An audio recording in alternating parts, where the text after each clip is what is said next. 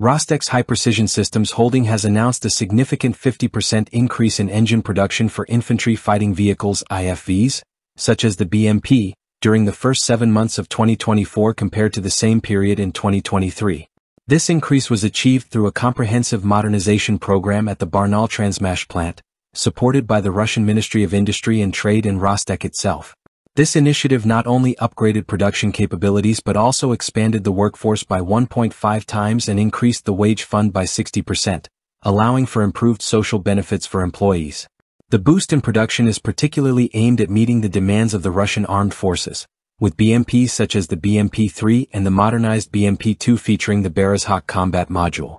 These vehicles are a cornerstone of Russian ground forces, playing a key role in combined arms combat due to their mobility, armored protection, and firepower.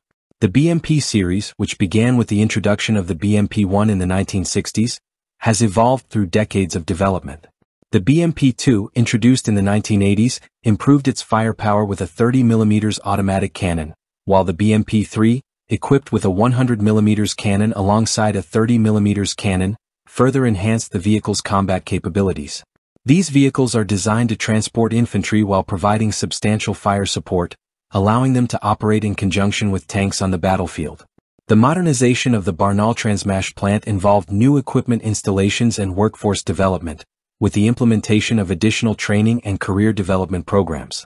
Both new and experienced employees benefit from targeted career paths and rotational programs across company divisions to enhance their skill sets.